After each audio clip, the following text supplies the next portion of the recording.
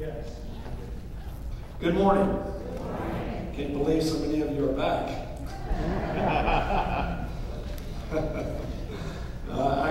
That's my way of joking, by the way. It's crude, but it's about the best I've got, so just have to work with it. No, I really appreciate you guys. I can sense the hunger that's in all of our hearts. That's a beautiful thing to me. I know it is to you. We are people and are meant to be people with God's purpose. And God is making that more and more clear to us in these times that we're not here just because we were born.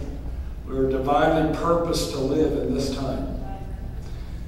In a time that will be unprecedented darkness, the Lord will arise with unprecedented light. Amen. In a people. That's what Isaiah 60 prophesies about. The glory of the Lord will rise on us. And nations shall come to the brightness of its shining. So isn't that awesome? That's a scriptural prophecy concerning what the Lord is going to do, has done in the past, and will do again. We've seen cycles in this, honestly. That's true because the enemy is constantly doing what he does, and the Lord is constantly doing what he does. Now, and I want to be clear about this. The Lord actually moves first, and the enemy responds to him. It's not the other way around. The enemy is moving the way he's moving now because he sees what I want to be able to see more clearly, what the Lord is beginning to do. And so Satan is responding to that. So God's the great initiator. He is the aggressor. I'm afraid the church has lost some of that fire. And we've become only on a defensive plane and not understanding the aggressive nature of the Godhead. Amen? It's a military thing. And I grew up most of my life studying the military, preparing to go into the military. That was my one aim. From the time I could read, I was reading military history, military books. I have a photographic memory concerning military hardware, battles. The Lord gave it to me. Don't usually say this, but I'm going to tell you. I had every aim at 18 years of age to go into a lifetime of military service right before the Lord got a hold of me and redirected me. Not that I think there's anything wrong with military. Some of us are called to go into it.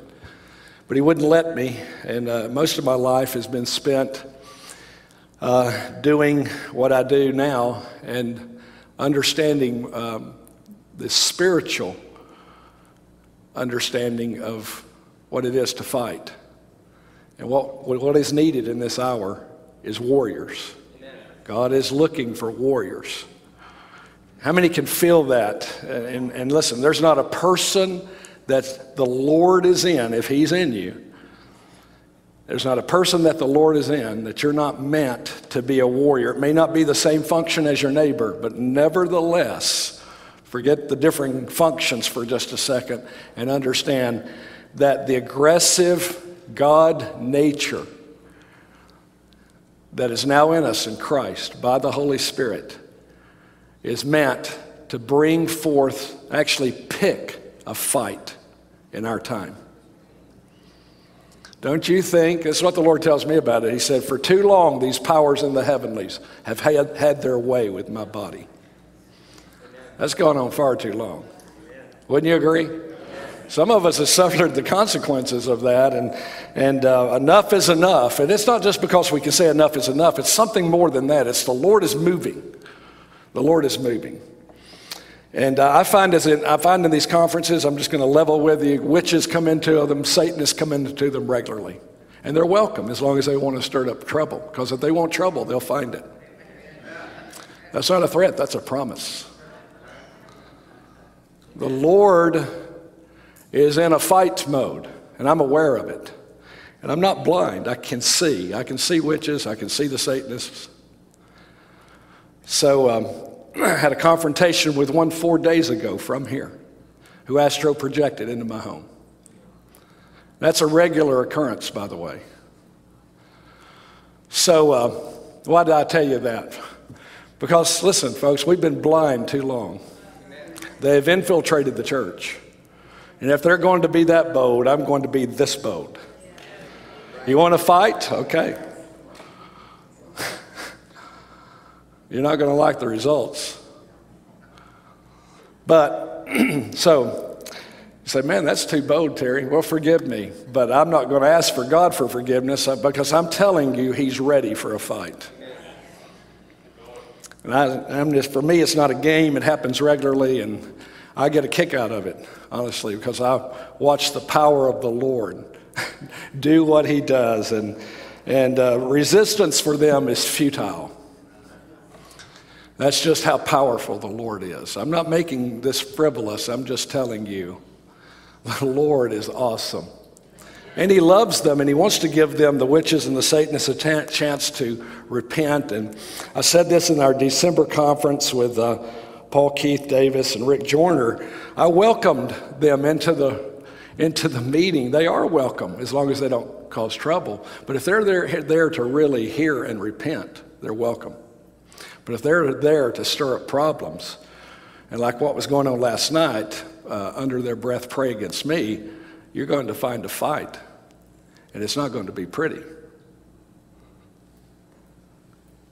So I might be born at night, but it wasn't last night.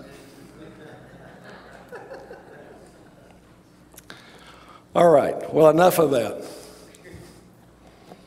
Say, man, I've never heard anything said like that. Stick around. This is just not a game, and we're not in a time of games.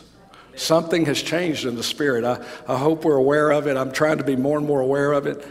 What went on yesterday is not meant to go on today. Where the witches and the Satanists could hide in the congregations of God yesterday, they're not meant to hide today. So, again, that's just one aspect. There's so many things that are changing, that need to change. You guys understand where I'm coming from. Need God's transformation. We need it desperately. And he wants to grant us that in his Son. True transformation, internal transformation. So anyway, before I get started, I got to say something to the four musketeers over here. I mean that in a good way. I really do. You know, the musketeers were the king's men. That's who they were. They were committed to the kingdom and to the king. And they had this little motto. Here's the way I say it. It's the way the Lord told me to say it. It was all for the one and the one for the all. That was their motto. So anyway, I want to say something to you guys about being the warriors that you are, because you're more than just up here so-called leading in worship. That's going on, but you're warriors, and you create more than an atmosphere. What's going on in the spirit, if I can just say this, I mean to encourage you guys with this, is a restraint and a keeping at bay the enemy, and a releasing the Lord in presence and power, and it's beautiful to see. Just want to say that to you guys, to encourage you. That's not always true in what we're calling praise and worship in this day. And so it takes a warrior to know a warrior. And I appreciate who you guys are in the spirit. I really do. So I hope that encourages you guys. And you guys know this, but you have swords, and you're utilizing them. And some of you are praying, particularly a couple of you have really been praying about this thing of seeing more. And the Lord told me to tell you guys, you are going to see more clearly, particularly the purpose of God, the great eternal purpose. So I just want to pass that on to you guys. You really are going to have eyes that see clearly. So, and that may be for all four of you, but at least two of you have been praying that prayer specifically. So, all right. So let's look at the scriptures again. We're going to look at Acts 13. But before we do that, I just want us to again go before the Lord, just right where you're seated. You don't need to stand up. Just right where you're seated for just a moment. Just as I was before the Lord this morning, the Lord was just stirring me with some prayers, and my heart was burning with the prayers of God. That's what he does. I'm sure he does it to you as he releases his desire in prayer. My heart was just aflame by what I was hearing and what he was saying. And so I just want to pray over myself, over all of us, some of what the Lord was saying to me this morning. That part of it is repentance, actually. So I just want to say that. Lord, we repent before you this morning for everything, Lord, that's been allowed in our vision that has not been your vision. And we ask this morning to be filled on a perpetual basis with the eternal vision of the Godhead, why he created humanity, why we exist.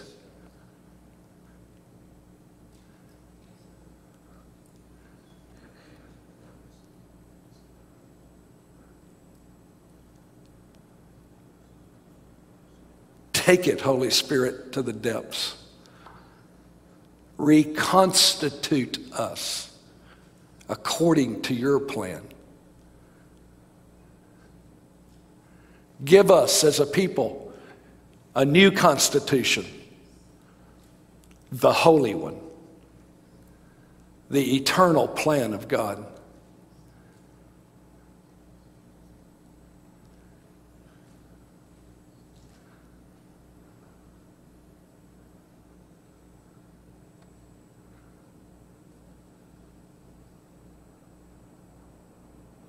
That means, Holy Spirit, that you will be faithful to open our eyes and to grant us living understanding.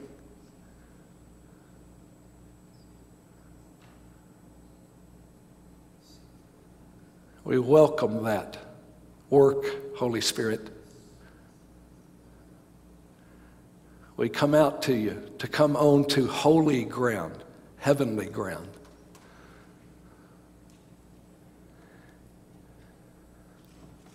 We thank you, Lord.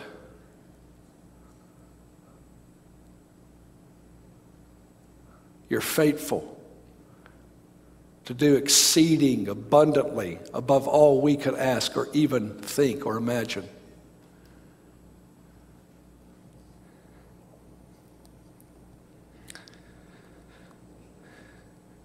Steady our hearts. If you want to, just put your hand on your heart. Steady our hearts in this time, when everything that can be shaken will be shaken, so that what remains is the unshakable kingdom that is firstly within.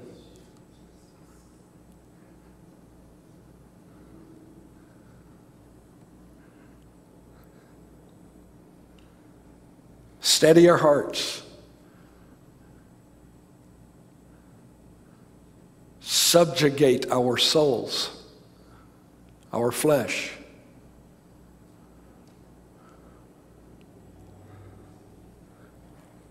Give to us, Spirit of the Lord, the mind of Christ.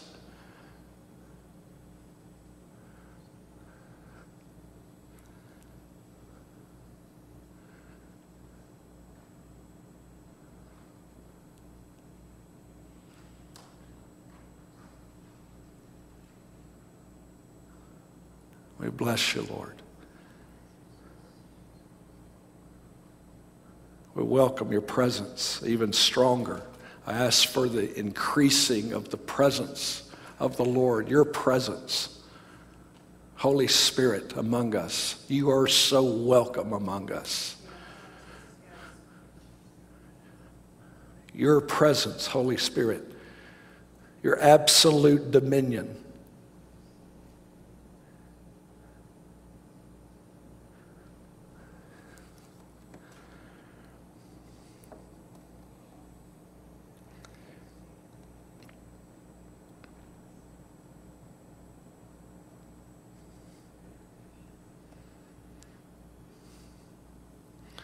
Welcome the fear of the Lord. That's the beginning of wisdom and the beginning of knowledge. And as the scripture says, will be the treasure.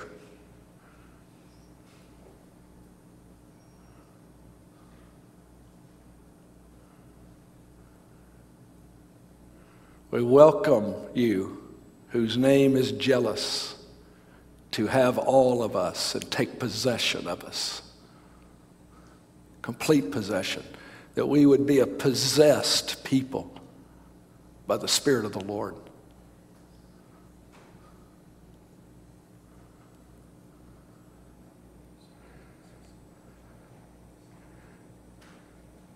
Crush all resistance within me, within us. We pray the prayer of submission to you, Lord. Not our will, yours be done. In me, in us, among us, through us.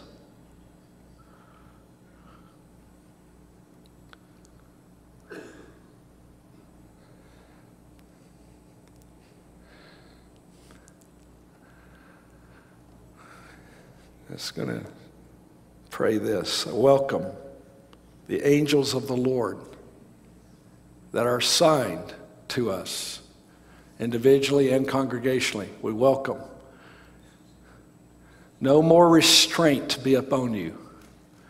We take responsibility before the Lord of his intent and purpose among us that should free you to be fully active and activated on the Father's behalf in this city.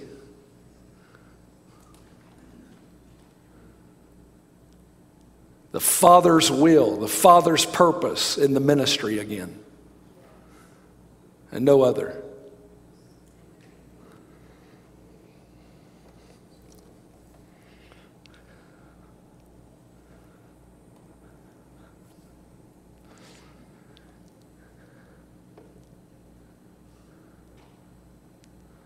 Thank you, Lord. We have the shofar blower here. Where's the, there you go. Yes, brother. Could you blow it 3 times? Would that be okay? I want you to stand.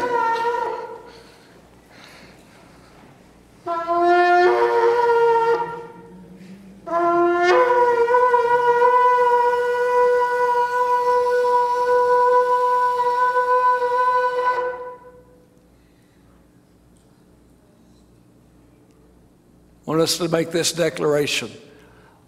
Let the name of the Lord be glorified in and among us. Make us to be a people of the name. Write your name upon our forehead. Write the name of your Father upon our forehead. Write the name of the heavenly city upon our forehead.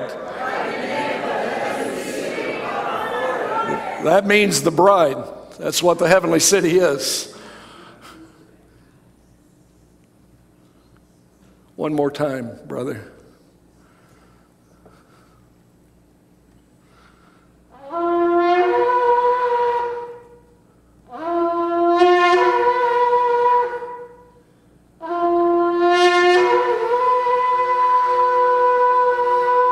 We welcome divine assistance. We welcome the anointing of the Holy Spirit. We welcome the inward fire of God.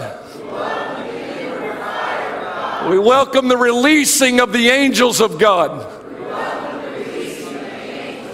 We fight.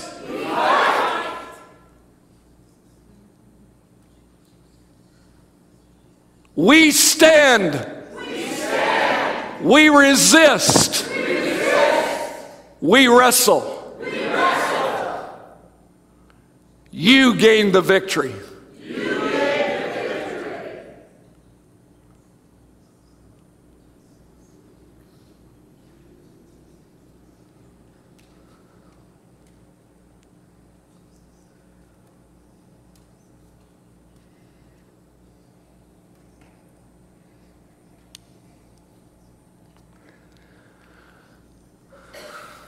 Well, you can be seated, I think. You guys know there'll be times when we won't be able to leave. The Lord's made that very clear to me back last year, and We're all going to find ourselves on our faces before the Lord, and we'll just be there till the Lord's done, whenever that is.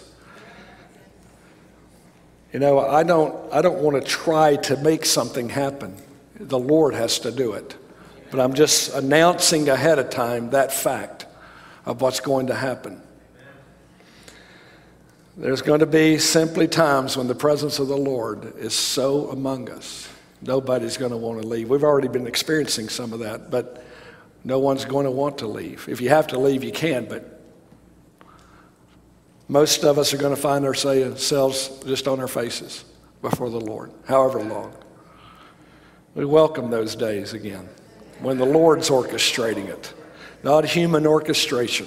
That's never sustainable. The good ideas of man won't ever carry this thing through. It's going to demand the Holy Spirit orchestrating us. He's the only one who knows what he's doing. Are you finding that out? I'm finding that out more and more. Most of my encounters with the Lord, it's real simple. Most of them are like this. I am a child, and you are the Ancient of Days. That's just very real to me. I don't know what I don't know. But when I behold him, all I can do is weep. I weep for the present state of things. I weep for his testimony that's fallen. I weep for our lack of his glory, his presence, his life.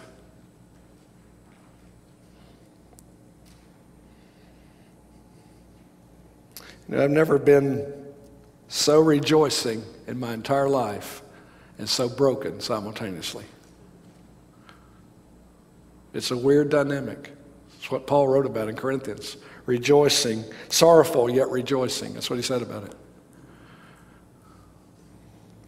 Anyway, Acts 13, we'll look there firstly. I began last night, and I'm doing this purposefully. I just want to mention this.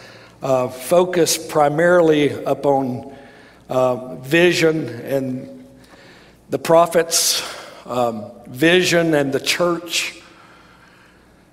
Not so much talking about the eternal purpose as of yet, more talking about the need for vision of the eternal purpose. We're not moved yet. I plan to move there tonight.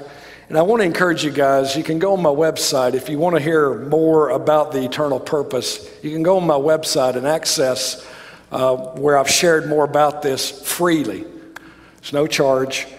Otherwise, I wouldn't bring it up. But I've spent entire series of messages talking about the eternal purpose. I'm going to barely touch it while I'm here. That's why I bring this up. So if you want to hear more about it, feel free to go on the website. It's Terry Bennett Ministries. You can go on the website and access, listen to all you want to listen. So again, it's free. So that's not a promotion. That's just to try to help us. I have a lot of questions, and naturally a lot of people, we all have questions. I have questions, and some of those possibly can be answered just by listening to other messages that I've shared. I'm always aware, I'm sure you guys are, I'm always aware that in any given time frame, there's only so much time, and that's true, Leonard, to say so much. And obviously, we're not going to be able to get to everything. There's going to be vast things that are left uncovered. We're still learning, I am. Things are still being revealed. I've been identifying 5, 6 things dealing with the eternal purpose. I'll barely touch those tonight. But I've spoken in more detail about them in other messages. So this morning, we're going to try to hit once again this issue of vision. Again, understanding this, the reason it's important that we have his vision is why Proverbs 29 was written. Without vision, God's vision, people are going to perish. And there's a time in my life I didn't understand God's meaning in Proverbs 29 with that statement. But the more, I'm just saying this, but the more I'm before the throne, and the more I hear, and the more I see of him, and the more I behold him, and the more that's released from him of living understanding and eternal purpose, the more I've come to realize these statements were never random. They were never about lesser things. God was always, by his Spirit, of course this is true. It's the work of the Holy Spirit who inspired these scriptures, pushing us, directing us, pressing us on towards the heavenly, towards the eternal. The eternal that's meant to be made known now, not just some future time. It begins now. The life of Christ in us is a now life, is it not? It's a resurrection life. That means this, that it's the life that has conquered death that's in us. I want you to think of the significance of that statement. That means this, that the darkness has no place. Well, that's why the Old Testament scriptures, if they'd touched a dead corpse, they had to be removed from the people. Death has no place among God's people. I'm not talking about a physical death. I'm talking about the things of death. Darkness, evil, wickedness, sin. The Holy Spirit was weaving that into what we call the Old Testament scriptures, showing that if you touched a dead body, you couldn't come into the house of the Lord. Even the priests, especially the priests. They couldn't come into the tabernacle, couldn't come into the temple. They had to go through purification. They'd be out for 7 days. What's God saying to us in that? There's no death. This is the resurrection life that Christ is, the life that's in us. And believe you me, it doesn't produce evil. Amen. It's a life that has conquered death. And that's a progression. I understand that as you understand that.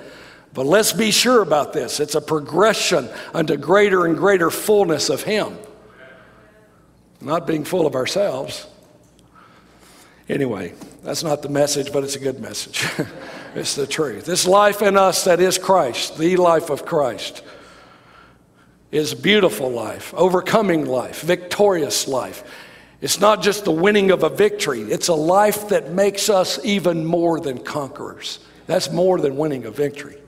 That's a life that is able to conquer all situations, every battle. Amen? I want to be clear. The warriors that are coming forth, it's important that they see. We're talking about vision. It's important that they see. The beginning, let's say it this way, the making of every warrior begins in the presence of the Lord. It begins by beholding him, not the enemy. You know that, don't you? The greatest warfare that can be released is among those who have seen the King in his beauty, in his glory, in his majesty, and have been undone. And I say this to the warriors back home. We have a warriors meeting back home. It's not open to the public. It can't be. Be too many dead bodies. I'm not kidding you.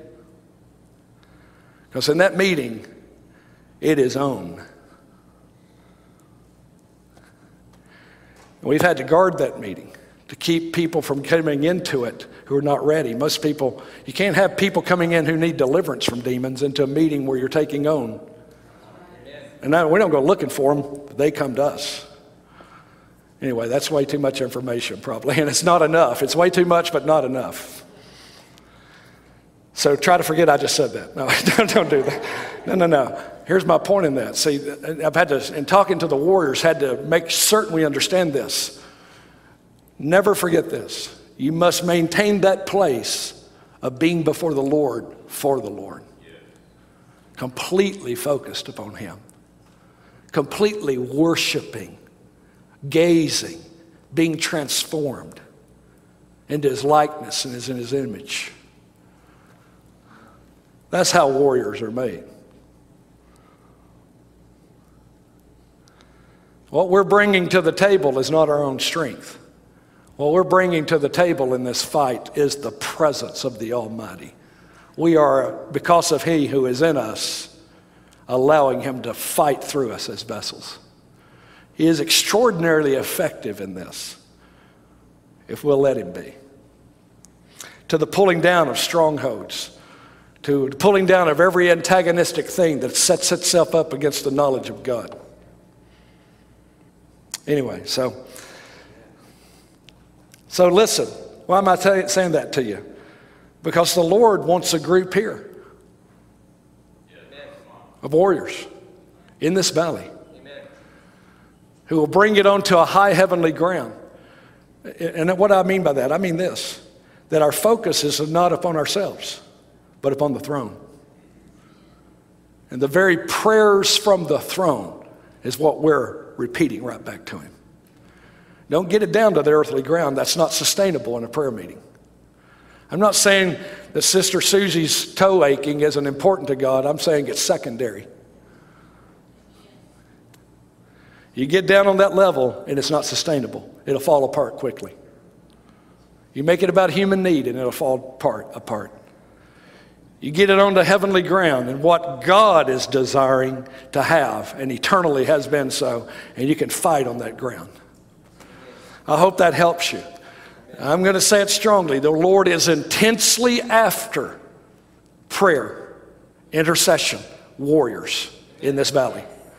He knows what we must know, that unless Hannah comes forth, there will be no Samuel, there will be no David, and there will be no Solomon. Hannah has got to come forth. All right. I usually preach whole messages on that. I love Hannah. She's one of my favorite characters of the scriptures. Her and Rachel. They moved in the same ways in the spirit. So she's one of my heroes. I hope I can grow up and be just like her. I'm not kidding you. Powerful woman of God who's got her place near the throne of God now.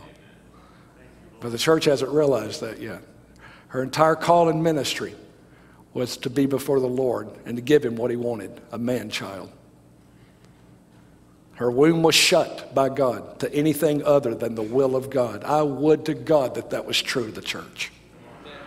That our womb was shut to anything other than the perfect will of God. God lay his hands on us in this. Wouldn't you agree? Could we not agree with that for just a second? God put his hand on us. To the womb of the church is shut to anything other than the perfect, eternal will of God. What the Lord told Hannah, you are never going to birth. That's what he said to her. You are never going to birth any child. You're not meant to until you align your heart with me.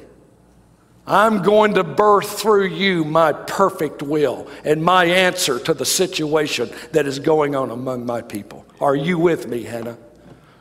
And she was. God, give us that. From her would come God's solution to Israel, Samuel, and a whole new priesthood. And because Samuel would come forth, so would David.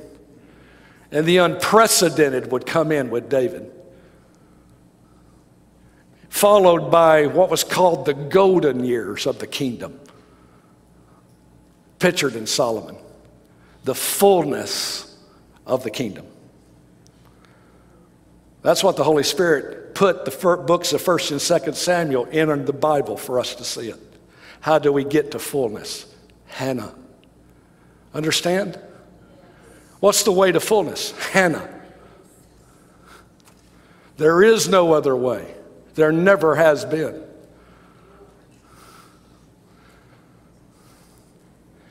Makes me want to weep too. Because it's the small things that matter. It's what's thought to be the insignificant by the church. Surely God can do something through this woman. Check your Bibles and see how many times it was women who saved their husbands. Isn't that true? It was the wife of Isaac who saved Isaac from anointing the wrong son. We know that, don't we?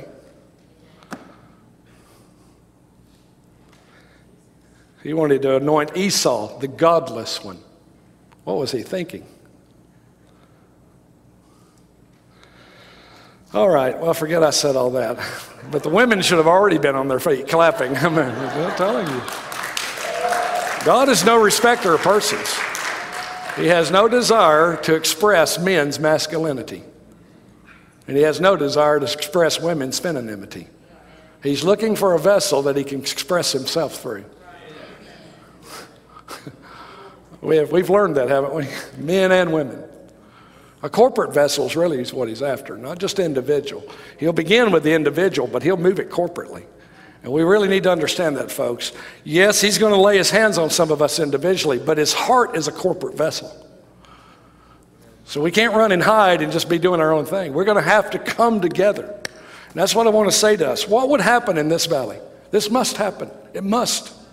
What would happen in this valley if we dropped all our differences for just a second and got a view of the heavenly? I want to say this. If I don't get to this part, I want to say this. This vision of the heavenly is a unifying vision. It brings us onto eternal ground and gets us out of this petty earthiness that is keeping us apart.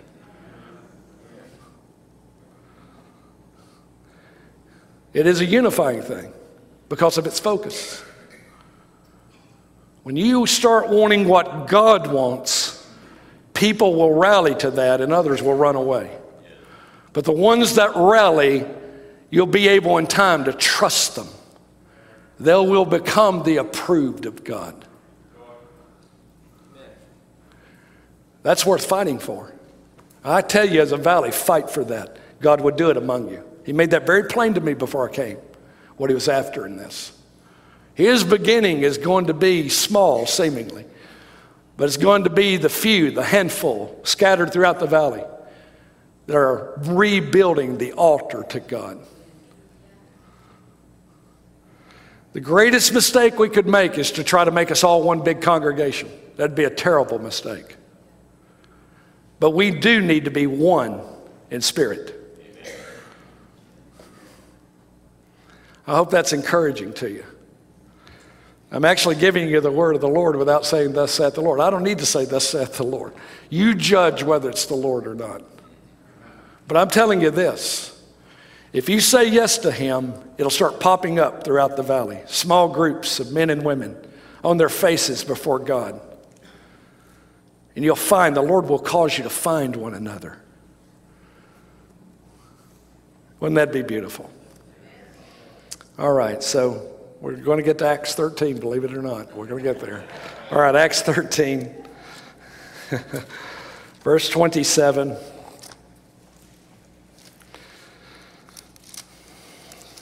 Just a simple passage, but I think has something that needs to be mined for a moment, few moments at least. For those who live in Jerusalem and their rulers, recognizing neither him nor the utterances of the prophets,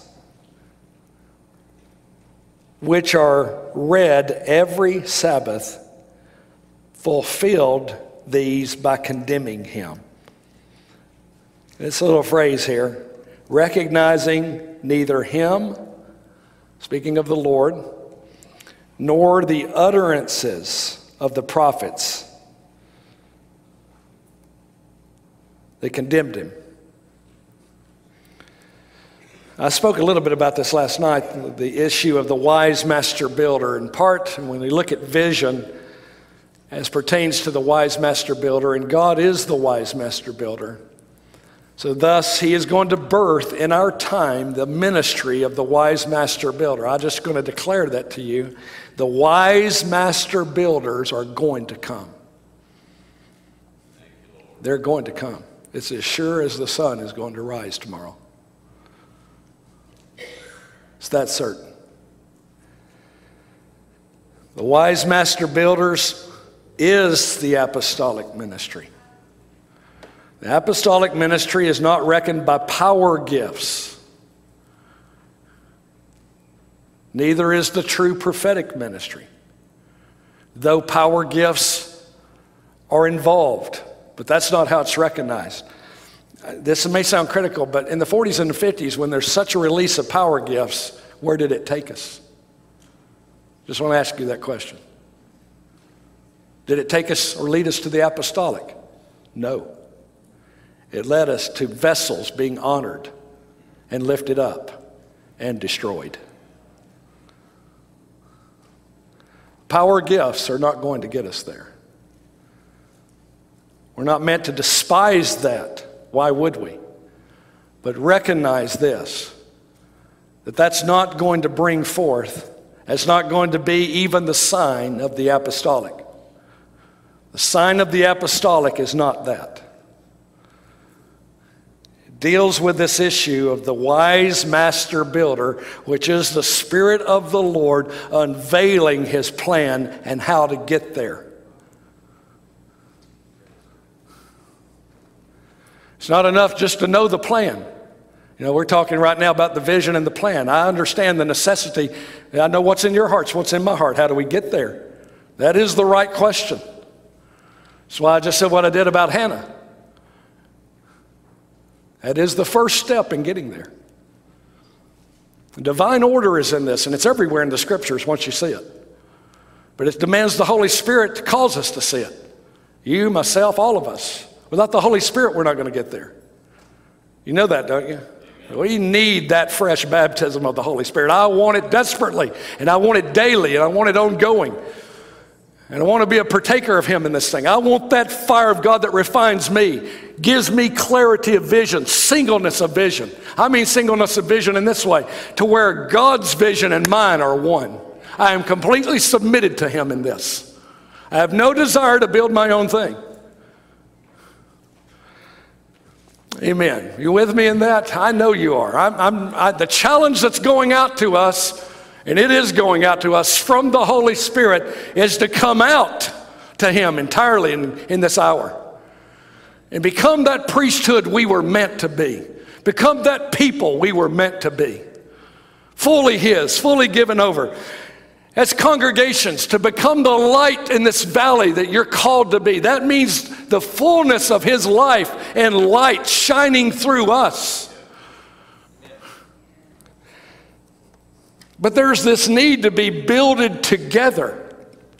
Not separately, not independently. Builded together. Thus the Lord is going to release and is releasing the spirit of the wise master builder. That is the apostolic ministry. That is the true prophetic ministry. That's the meaning of Paul in Ephesians 2. The foundation layers were the apostles and prophets. They were the wise master builders. And the foundation is Christ. Paul makes that extraordinarily clear. He is the Alpha and He is the goal, the Omega. It is His fullness that's meant to fill us, and I took it onto eternal ground just a little bit last night, and through us fill the universes, plural. And the vastness of the creation that's filling that. And to move them off the ground of creator-created relationship. Such is the vessel that we're meant to be now and in the age of ages that is upon us.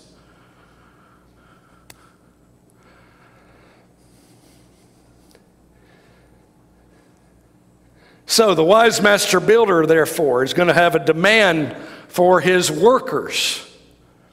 Wouldn't you agree? To be aligned with him in his mind. Therefore, his mind must be made known to us. Isn't that true? That's why I'm going down this path of vision. That's why I'm belaboring this point.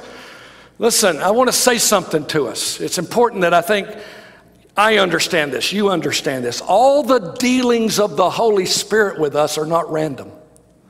If He's emancipating, if He's severing, if that fire is burning up wood, hay, stubble, that's not random. God is after a vessel that represents Him in this earth in exactness. And the work of the Holy Spirit is unto that very purpose. The invisible God becoming visible through us. That's just one part of the eternal plan. Representation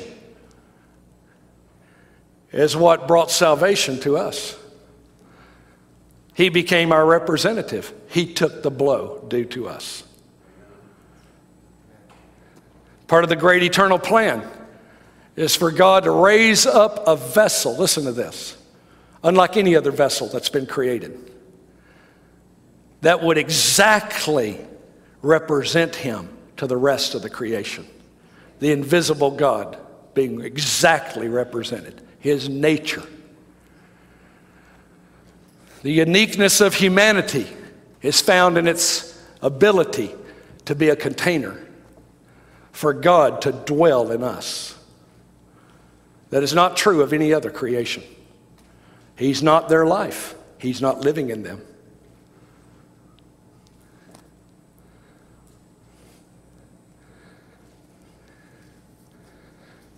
You can only have exactness when you have kind. And that's the meaning of Genesis 1 and 2. The man did not have his kind, so God had to create her, bring her forth, the bride, the kind of God, God living in her.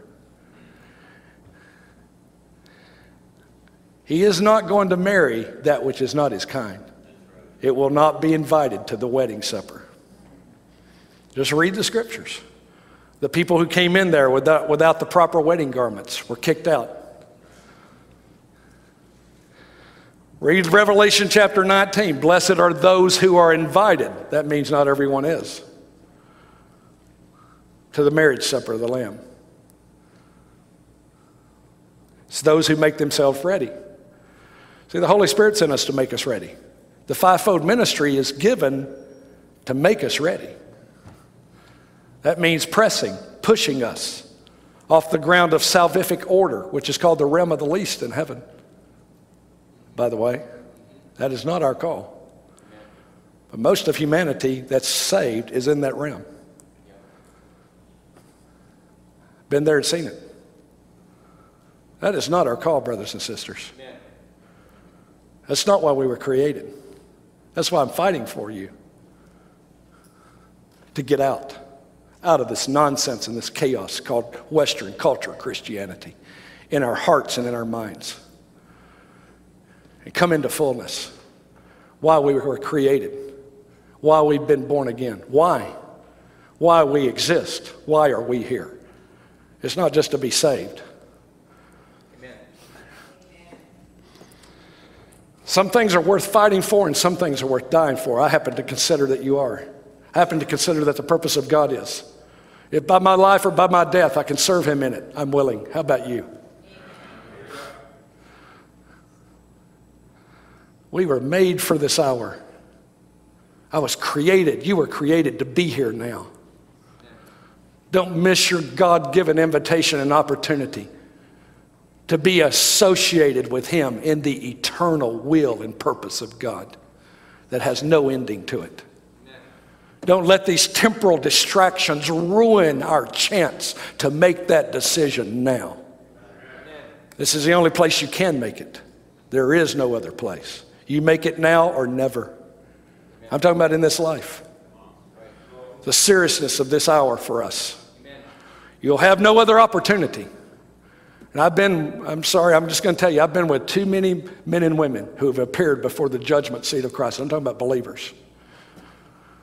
And saw the call of God way too late, the intent of God, and wept uncontrollably. I wept with them, but it's too late. They're saved, but they miss the purpose of God for why they existed. I don't want to get there and find that out. How about you? Amen. That this thing has been stolen from the church has had devastating effect upon the church. 90-something% of what's being taught in the church is of salvific understanding. The high heavenly purpose has been altogether missed. I'm not saying that to condemn us. I'm saying what you know and I know has to happen here. We've got to come off that ground. We've got to come out to the Lord in this thing. Amen. That's my heart. That's what I talk about when I said opened last night. What is within my heart? This is what's within my heart. God would move a people onto that ground, into an advanced spiritual position. That's my definition of it. To that place of the eternals and the eternal purpose and desire, that we come into the very reason for which we were created, why humanity was created. Humanity was created singularly to be a bride, not to be saved. Amen. Salvation is a necessity. It should be but a step so that we can make the right choice unto eternal purpose. You with me? You know, let me come right spirit to spirit with you. You know in your inward man that there's something more than just being saved. You know it. You're not here just to be saved. That can become so self-centered. You were made for more than that. A deeper relationship than salvific love. There's a higher, deeper love than that. It's called bridal love, and you've been invited into it. The great heart of God that none of the creation has ever even known about. It's being unveiled to them through our relationship with Him. The angels are standing back. They're not just wanting to see into it for just curiosity. The angels aren't curious like that. They're wanting to see into it because they understand what we need to understand. That work of the Lord in us will be unto the rest of the creation, including the angelic order, to bring them off the ground. Listen to this. The angelic order off the ground of creator-created relationship and under the ground of family. But that great work is the work of God through the bride, and so they await the coming of the bride. So does the rest of the creation. We've been on the beach playing with the sand pebbles. God would push us into the deep.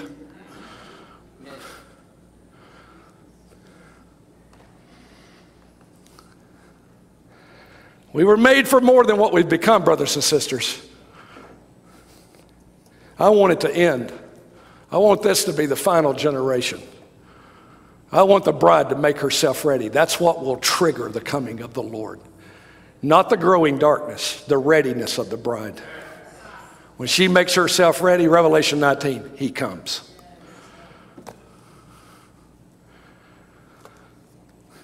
In our way of seeing that, she gets ready. We pull up in the 56 Chevy. Out she comes, or 55, whichever one, 54, 53. Get closer. Whatever it is. Bel Air. 55. Okay, 55 it is. I like that one myself. Better than the 57. Didn't like the wings. Anyway, enough of that. Good conversation. We'll talk about this later.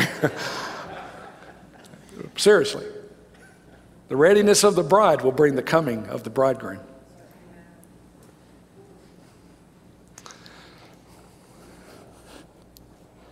All right, so that's all out of one point. I can't tell you how many things I've written down, but so be it. But Acts 13, I want to just comment on this for a second. You know, the leaders of Jerusalem, they knew the prophets. They knew of the prophets, let's say it this way. I'm talking about the religious leaders now. They knew the books. Some of them, because of the priestly order, were able to quote entire books of the Old Testament. It had been a part of their tradition and requirements. The Apostle Paul, by the way, would have been able to quote certain books of the Old Testament in their entirety. But all of that can be true. And you can have that kind of memory. And you can understand that the prophets are there. But what can also be true is that you're never really hearing what the prophets are saying. You're hearing words, you're hearing phrases, you're identifying sentences. But what's behind that in intent and purpose is not being understood. Now, I'm talking about the eternal now. that the temporal can so dominate our thinking, become such a filter and a grid to me, that the eternal, which demands revelation, of which the prophets are really uttering about, is completely missed. So, it's not a matter of our ability to quote scriptures or quote the prophecies or quote the books of the prophets. It's the meaning behind those words. You know this and I know this. If there was a language that could speak fully and completely about God, that language would be greater than God. There is no such language. And if you were to combine all known languages in the heavens and in the earth, they can never adequately present who he is. He is entirely too vast and majestic.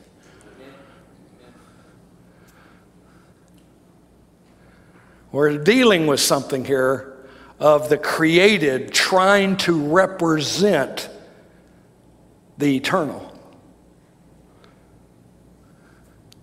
Now, I don't want to carry that to a point that we give up. Because I've been there, done that, got the t-shirt for that. Preaching is entirely foolish to me. I've said it right to the Lord. This is the stupidest thing I've ever seen in my life. Talking about someone I hardly know. Anybody think that seems stupid? That seems stupid to me, but God gets a good laugh out of it, if nothing else. You know, sorry, but you're going to have to laugh about this somewhere down the line. Laugh or cry all the time. That he would allow us to hear his voice and utter it is an amazing thing to me. I wouldn't do it if I was him, because he's going to be misrepresented. Anyway, forget I said all that. That's a downer. If you take that too far, he won't ever say anything. But I'm just trying to give us a perspective on this. Well, you can hear, you can read all of that, but here's my point. It is right now. I'm talking about now. What about now? What is behind the true prophetic ministry? What's really being said? Can it really be recognized just by casual reading? I tell you, it demands revelation. God wants to give us that revelation. He's not withholding it. But it begins by me recognizing the need for revelation, that intelligence, natural intelligence, can't get me there. Brain power is not going to get us there. God is a spirit. And they that worship him must worship him in spirit and in truth. This demands revelation. God is ready, willing, and able. He wants to reveal himself, and he wants to reveal his purpose. But you know and I know that is a challenge to us because of this. And then there's another challenge to this, because I've lived as long as I've lived, and you've lived as long as you lived, and I've had this experience, and I know this, and I've seen this, and those things can become great hindrances to us because we think we know everything. Been there, done that, got the t-shirt for all of that. Well, that doesn't mean anything. I could still be as blind as a bat. As pertains to the need for revelation, I need God. Only God can reveal himself. He makes himself known. You understand as I understand that if that were not true of God, none of the creation would know the first speck about him.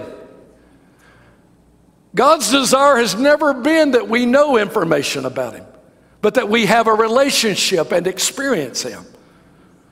That's not informational. He knew what information would do to us. He knew it would puff us up. He knew it would make us proud. Love builds up.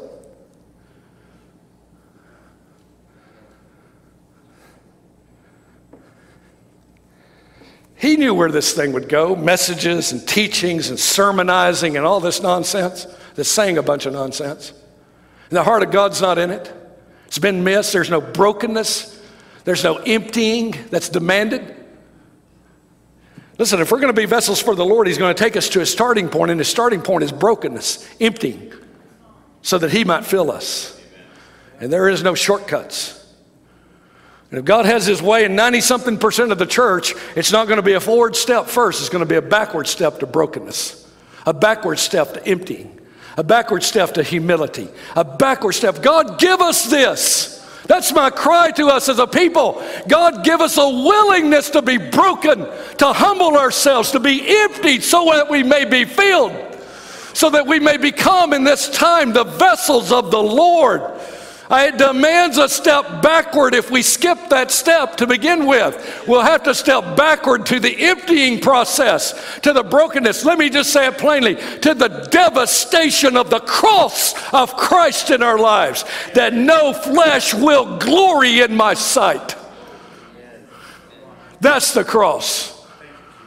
He'll bring it onto his ground, entirely spiritual. I mean of the Spirit of God, not spiritism, which is creeping into the church, into the prophetic.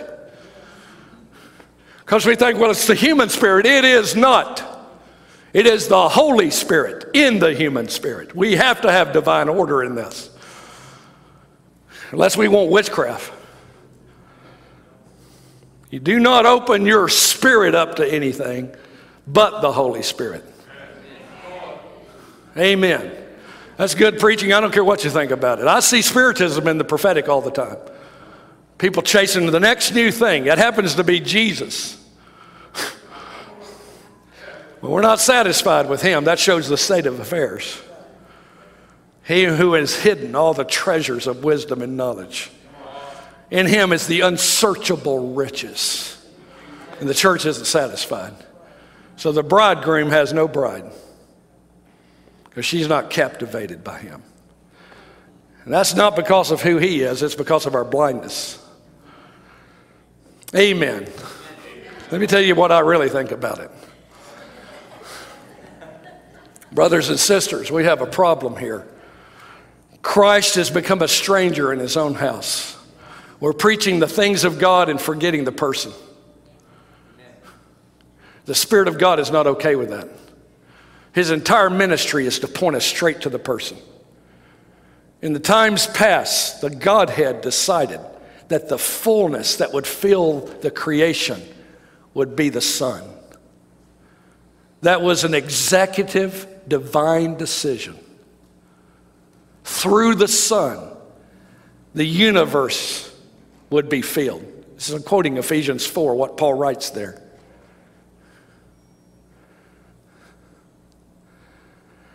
The church has been duped and deceived. Doesn't understand who's the way of this, who's the truth of this, who's the life of this. This fullness I speak of is not the increase of things in us. It is the increase of a person.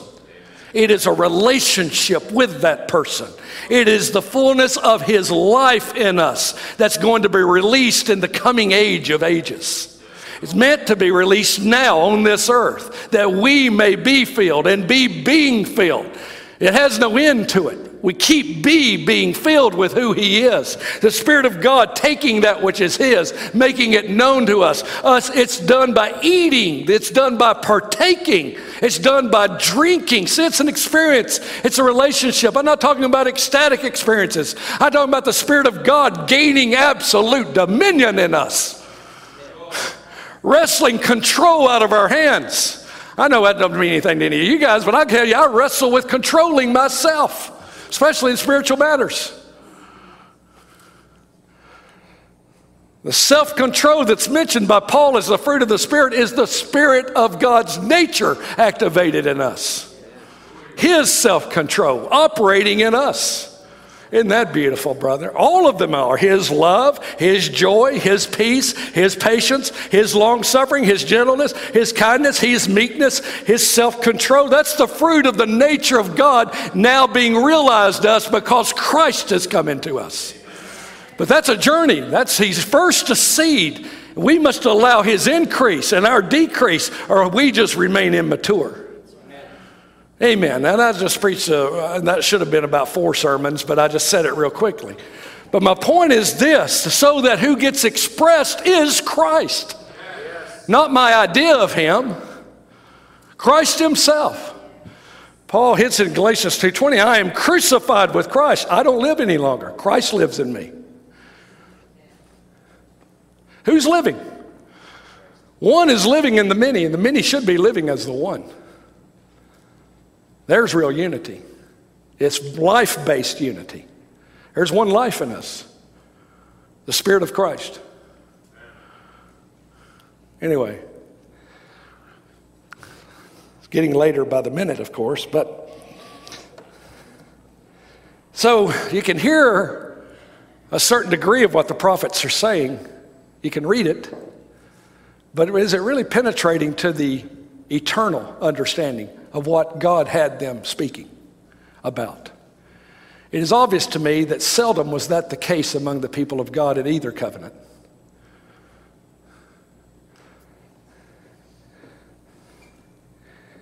There is going to be a generation, and there is going to be a remnant in that generation that are filled with all the fullness of Him. Amen. That there has come to be a majority, I'm talking about of Him, in presence and in life in that people. I'm not talking about absolute perfection. I'm talking about a majority. Above 50%. At least 51. Right now, that's looking pretty good because we're at an all-time low. Sorry, shouldn't have said it, but I'm glad I did. To where He is being represented. He's being expressed. He's being revealed. He's being made known through us. That when people come into this place, it's because they want the presence of God.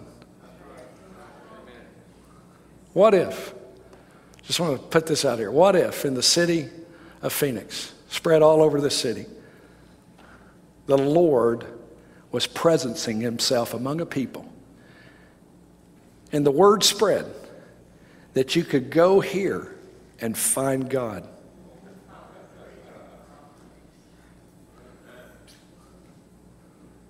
Two things would happen. Most people would never come here, and the hungry would flood here.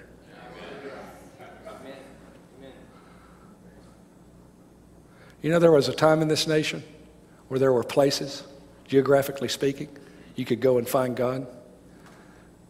They're mostly gone now. Go to where Azusa Street was. The Lord's no longer presencing Himself there. He was for a while. But somewhere down the line, the enemy got in. And the people of His presence were no more. Does that make anybody sad but me? That we can go to monuments of the past, but no present reality?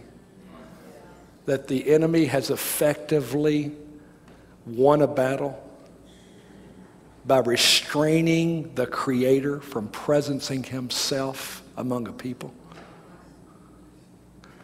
Are we okay with that? I will never be okay with it. That's why I led us in what I led us in last night, to be a people of His presence. It's been true in various nations, various times throughout history, where you could go there in the Welsh revival, and God was present. We're hungry for that, aren't we, Leonard? Again, in our time. That God so takes possession of us internally that externally He creates an environment of His presence. And people, this will happen, not only from Phoenix, but from across the globe, would come to the presence of God. And that God would safeguard it so that it had no end. So it never became about the vessels of the Lord, but the treasure of Jesus. How about that? Why can't we have that? We are meant to have it. I believe in God's rights in this. He has a right to have a people. He has a right to have an inheritance. Amen. You with me in that? An eternal right. God the Father is going to see to it that the Son has a bride. That the Son has a people of His that are His possession. They are His and He is theirs. And His banner over them will be love. He's going to have that people. He's going to have a people who will allow him to come and presence himself in an ever-growing measure and increase of himself. I'm just saying this to instill vision and hunger into our hearts. I can tell the true spirit of prophecy is on me right now to say this to us, to proclaim it over us, that we would be that people. That we would come out to him in that way. We would allow the presencing of the Almighty among us, and all that means and all that belongs to him would be his among us. And we would give him freedom complete. That's true freedom, for him to have his way, not us get our way. What about that? Is that not worth fighting for? Is that not worth praying for, is what I mean? That's the fight that we need. On our knees, the altar of God reestablished until the fire of God comes upon us, burns and purifies, refines and cleanses, and thus God is able, by establishing a priestly order, come with the weightiness of his presence. Without the Levites, the ark could not be carried. Remember that. Now, God's looking for that in our time, not a Levitical order that had to do with the things, but the dedication that was there, the set-apartness that was there. I'm telling you, he's seeking it. The Spirit of God is searching throughout the whole earth for a people who are his, a people who are ready, a people who will give him in exactness what he wants. That's the voice of the prophets. That's what they were crying out to the people. They had to hear beyond the rebukes that were coming. The rebukes were coming because of the present condition. We're in the same boat now. The prophetic ministry is meant to be a building ministry. But in situations like this, I'll tell you what it is. It's a confrontational ministry, because what's been built does not represent him. It's not on holy ground. It's not in the heavens. It's not out from the heavens. Can you hear my heart and what I'm trying to say to you?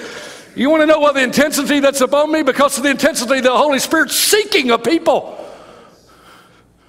I don't apologize for how he comes on me in that. I can make mistakes, but I'm saying this to you. It is intense. It is this. It is the jealousy of God to possess his bride. And the bride is under a threat, and he aims to fight for her. So do I. How about you? I'm here to see that he gets her. That's why I'm here. I appreciate the invitation, but I believe this about all of us. That's why some of you have come from distances, and some of you just come from the city. Because God deserves the bride, doesn't he? The bridegroom deserves her. The lamb deserves his bride. That burns within my heart. He must have her. He must possess her. I have no hidden agenda in this thing. It's not a ministry thing with me. I'd rather be home on my face before him. I'm an introvert. I love to be alone. But something's got a hold of me, and it's a corporate thing. May it get a hold of you. I can't run and hide, Leonard. I can't check out of this fight. I'm in the fight. I want us. I'm calling to you. I'm pleading to you. I'm begging with you. Get involved in the fight. The Lamb is worthy to receive the reward of his suffering.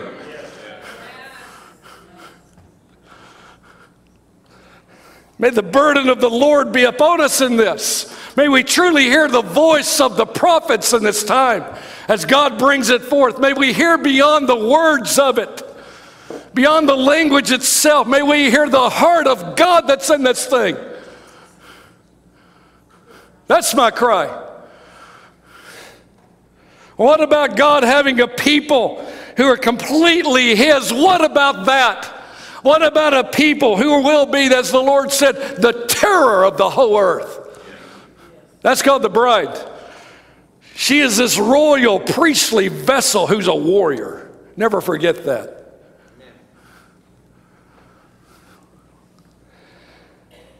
What if we, in this hour, as is the intention of God, I might add, fully gave ourselves? I want to ask you a question. When you read the scriptures and you read what God did in the past, do you believe that what he wants now is any different? The same God who did what he did in the past among Jeremiah and Ezekiel, Isaiah, what's called the minor prophets. Not minor because their message is not important, just the books were not as lengthy. Do you believe that the Holy Spirit is after anything different than what he was then? I tell you, he is after the same thing, a people to be God's possession. For God to be able to presence himself in this earth, and Satan has resisted that from the beginning.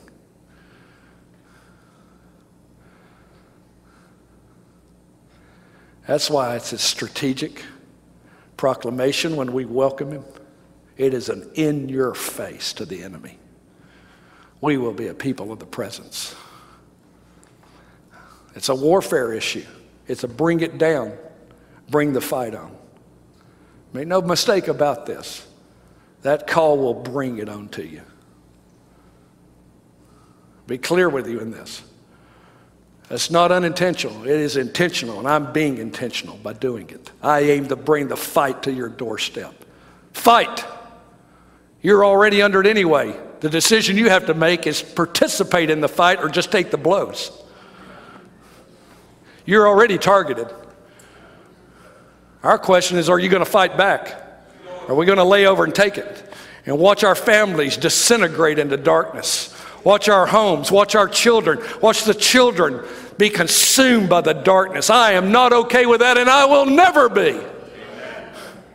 In this rising darkness, I believe in God arising in us in light, in power, in life, and authority, and fullness. How about you?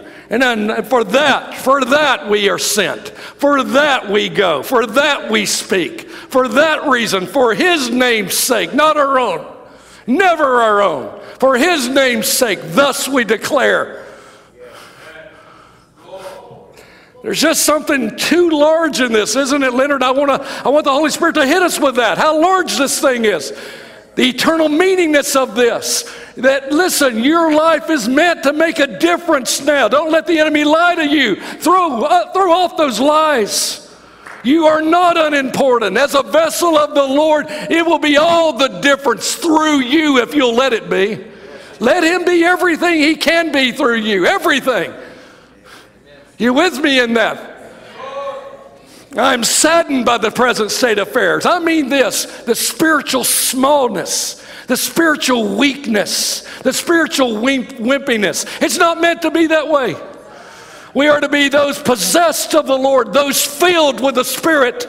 Aren't we? We're to be the strength of God in us, the life of God in us, the authority of God in us, the power of God. We're to be a holy nation feared by the other nations if they don't want the Lord, but welcomed if they want the Lord. Amen. Make no bones about this. There is this eternal distinction between God and everything else in his creation, especially this darkness. The quickest way to pick a fight is allow light to come, to allow life to come, to allow his beauty to come forth. What I'm telling you is this, so expect it. Don't expect, well, we get the life of God and everything's going to be okay. You get the life of God and you will find hell directly confronting you. But take it as an encouragement, because Satan is militarily minded. And it is a threat-based assessment. That which is the greatest threat, he assigns the greatest forces to resist. So take heart. That's meant to encourage you because I know what's going to come on you. These proclamations are going to bring it down. So we're going to make one more before we end here, and I got to end. So I want to say this to us. This pushing, this pressing that is going on by the Holy Spirit. Can you feel it? Holy Spirit is pressing us, pushing in a good way. I love it. I do. I'm not one for status quo. I wasn't made like that. I aim to be pushed by the Holy Spirit into fullness. I want his fullness. I will never be satisfied with anything less than fullness. The more you eat, the more you want to eat of him. The more you taste, the more goodness you discover that he is. The more you're filled, the more fullness you want. That's how it works. Isn't that true? The more you drink, the more thirsty you are. The more you eat of, the more hungry you are. I love that about him. It's a push to fullness. And I ask the Holy Spirit to push us hard, spiritually speaking, internally. Push me off the ground of status quo. Push me into a pea patch where I stand alone and will retreat no further. That this ground is worth fighting for. You know, I'm speaking of one of David's mighty men. David had it going on. He knew what it took to see the temple built. David understood that it couldn't be built until the land was cleared of those tribes that were antagonistic against God, that should have been driven out in the days of Joshua and or in the days of the judges. And David, with that kind of wisdom, understood if the house of God had been revealed, God was going to build a house. And David instinctively, by the Spirit, knew this. These tribes cannot remain in this land, or the house of God will never be built. So he launches a military campaign to rid that land of those tribes. I'm saying this to you. These tribes cannot remain in this land, or the house of God will never be built. So he launches a military campaign to rid that land of those tribes. I'm saying this to you. God is launching a military campaign to rid us, his land, of these antagonistic tribes that have been allowed to dwell in us for far too long. Feel the intensity of that for just a second? This Amalekite spirit that's had its way in us way too long. You know, the backbiting, attacking from the rear spirit, Amalekite spirit.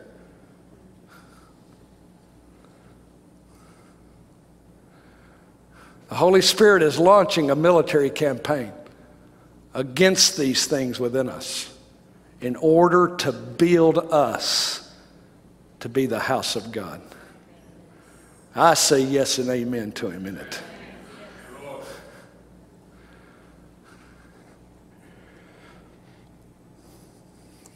So here's my last declaration. Maybe stand and maybe get the shofar blower back up here for a second.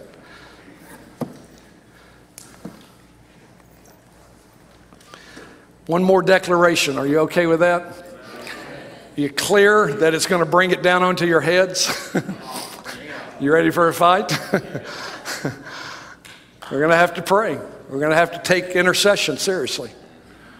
Understand how God uses it. Understand the need for Hannah. Understand the need for Rachel.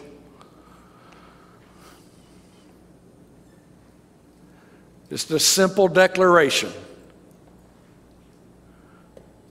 calls us to be warriors, Lord, ready for the day of battle. Can you say that back to the Lord? Calls us to be warriors, Lord, ready for the day of battle.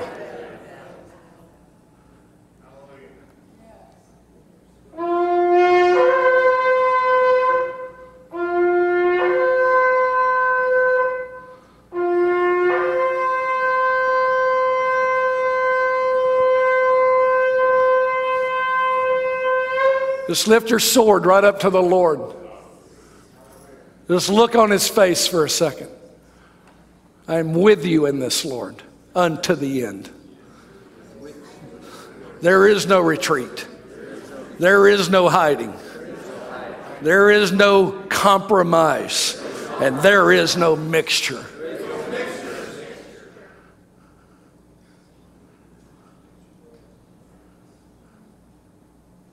Bring forth your inheritance.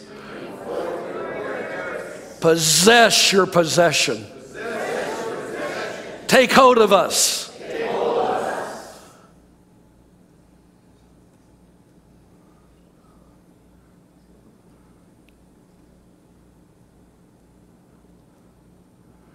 Just brandish the sword for just a second. Why would we do that? Because it's an intimidation factor. For too long, we've been intimidated by the enemy. Just brandish the sword for just a second. This time where the enemy has had his way with us is at an end. Where darkness can hide among us, it's at an end. Where witches and Satanists can infiltrate our ranks in order to cause trouble, sow sickness, break up families, break up marriages, ruin our children's lives, put their hands on us and impart demonic things to us, is at an end. There are consequences. You know what I mean? Put their hands on our children like they like to do. I'm not okay with that. I'm not blind to it either.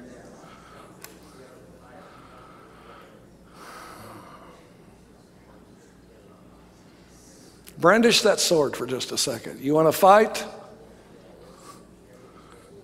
You got it.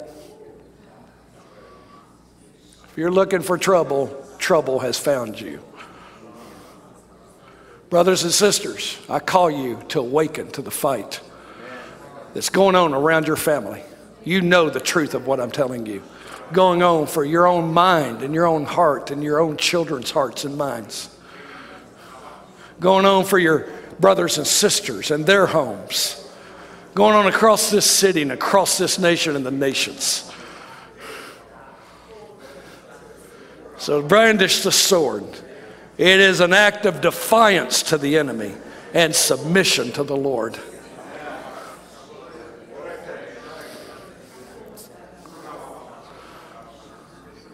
We call for the Lord of hosts, the Lord of the Sabaoth. You've not come to take sides, you've come to take over. We submit to you in it. I call you to fight the good fight. That's on your knees. To dedicate ourselves again to the presence of the Lord. To the prayers of the Almighty, His very desires eternally. To begin to call them out to Him in our own private lives and corporately. To allow Him to bring us in full alignment with His will and purpose. Establish, Lord, warriors in your house again. Warriors. Establish it, Lord. There's enough in this room to affect Phoenix. I tell you the truth of this. God never wins by many. He wins by few. It's the story of Gideon. There's enough in this room to do something here in Phoenix that God's been longing to do. So have your way among us, Lord.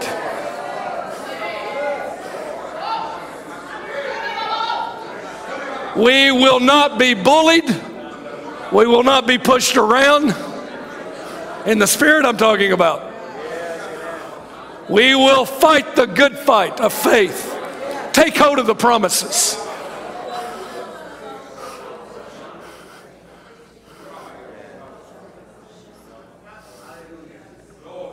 Arise, O God, arise.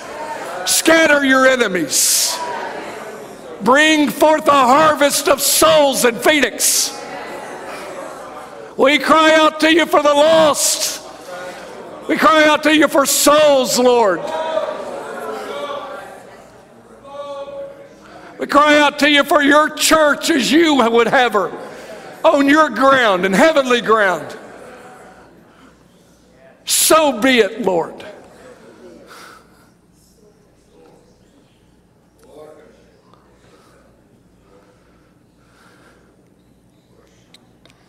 How many want to just make a declaration? Put your hands down for a second.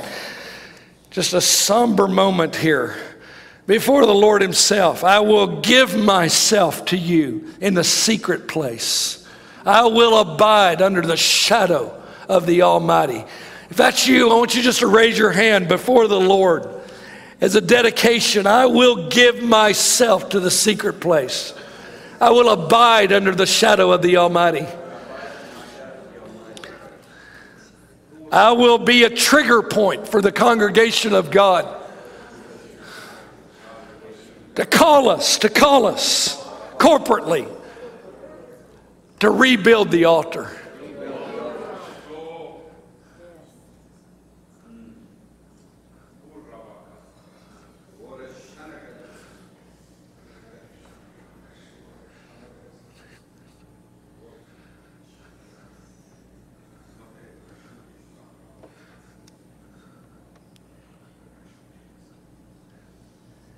Impart, Holy Spirit, fervency of spirit, key to the warriors. Fervency of spirit. Just want to release that to you here in the presence of the Lord. Fervency of spirit, not fear. Fervency of spirit.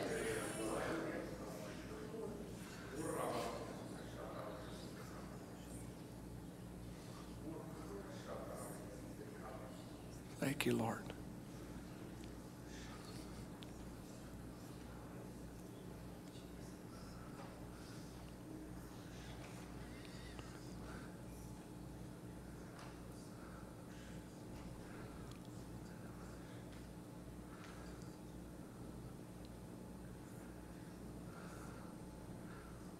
Align us, Lord, with the spirit of the wise master builder, the spirit of the Lord. That we be workers, laboring together with you, aligned completely with your mind and your heart, your will. Thus, you can and will be effective through us as vessels.